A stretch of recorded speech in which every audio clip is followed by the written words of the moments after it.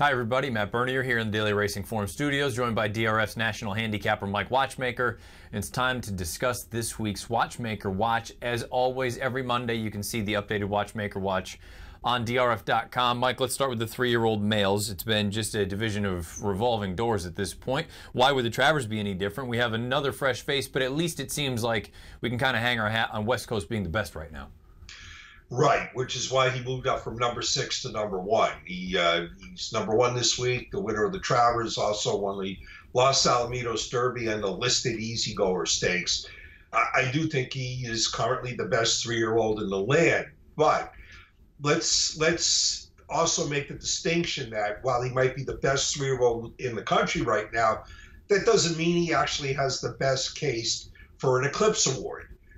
Because, and I know people are going to hold their nose when I say this, but Always Dreaming, as bad as he's been in his last 3 starts, he won the Kentucky Derby and he won the Florida Derby. And I think, personally, a win in the Kentucky Derby and a win in the Florida Derby is better than a win in the Travers, a win in the Los Alamitos Derby, and a win in the Easygoer Stakes. So from an Eclipse Award standpoint, I think we're in a great big mess. But at least in terms of determining who, at this moment, the best 3-year-old in the country is, I think West Coast settled that in the Travers. It'll be interesting to see what we get from these 3-year-olds as we go on. We still have the Pennsylvania Derby in a few weeks, and then obviously potentially going up against older horses as the rest of the season goes on. As far as the sprinters are concerned, they've been much more formful, let's say. We've had a handful that have been very, very good, and Dreyfong gets back to the top of the list.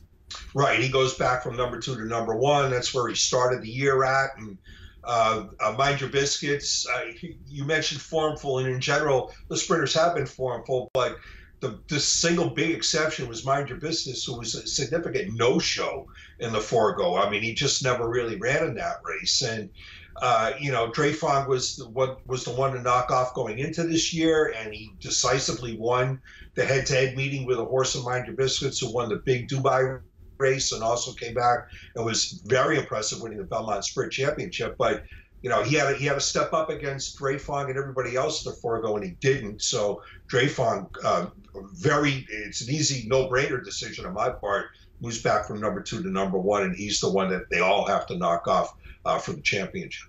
It's going to be interesting to see what we get. We have a couple of exciting 3-year-olds as well that could possibly jump up on this list at some point as the year goes on.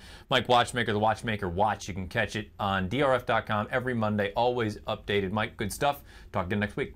Thank you, Matt.